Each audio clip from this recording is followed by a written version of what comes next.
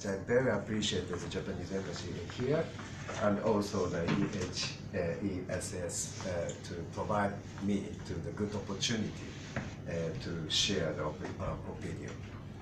So let me start my presentation.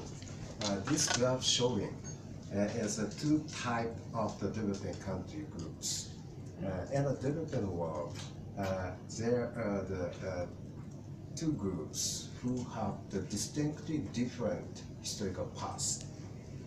Blue line is showing is developing countries who mainly export to the natural resources, and this group is fluctuated up. This graph is made by the share of the global production. So the blue group is fluctuated, and in a period is a resource price hike is barely attained 20% in the global production.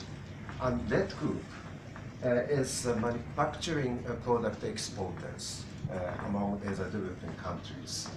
And this type of the developing countries almost exclusively found in the East Asian region.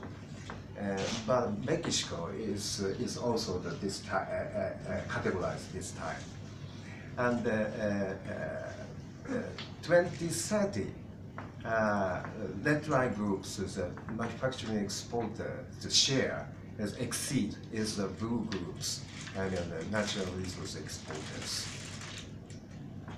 And after the coming this century, global trade shift is transformed.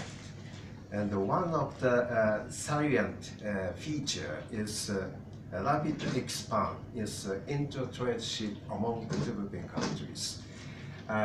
We can see it's now a year over 2015.